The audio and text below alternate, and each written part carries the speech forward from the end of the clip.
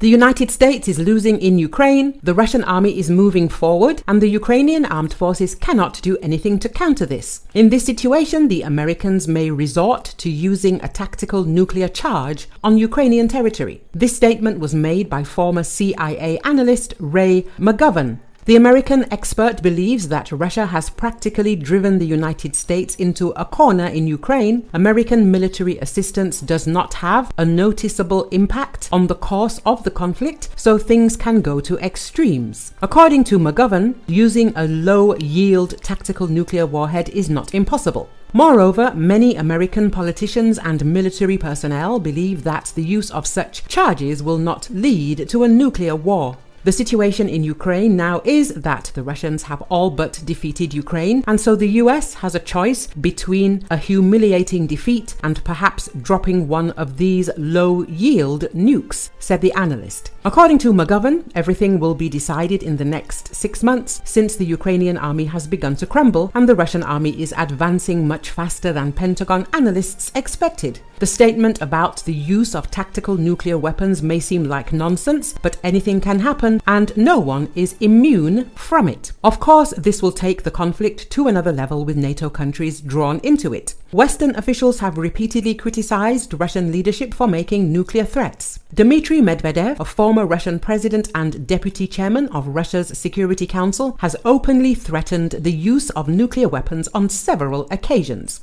Tactical nuclear weapons are different from so-called strategic nuclear weapons because they are less powerful and have a smaller range. They can take the form of artillery but are most often ballistic or cruise missiles. They are fired using systems that can carry conventional as well as nuclear warheads. Tactical nuclear weapons include nuclear warheads for ground-to-air missile systems with a range of up to 500 kilometers and sea or air-based missile systems with a range of up to 600 kilometers. However, there are no clear limits to the classification. Some resources classify the new Russian caliber cruise missiles and the Kinzhal hypersonic missile, which has a range of up to several thousand kilometers, as tactical nuclear weapons.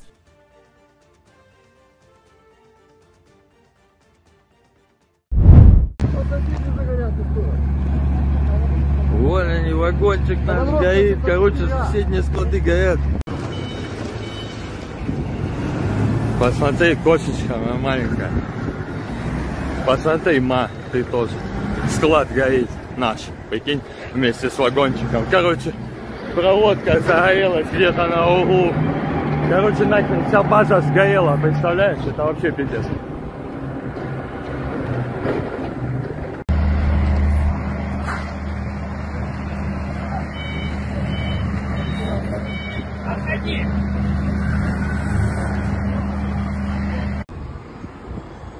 Что-то горит.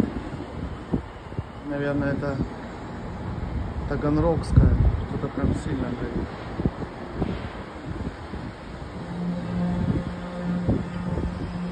Ну да, скорее всего, таганрогская.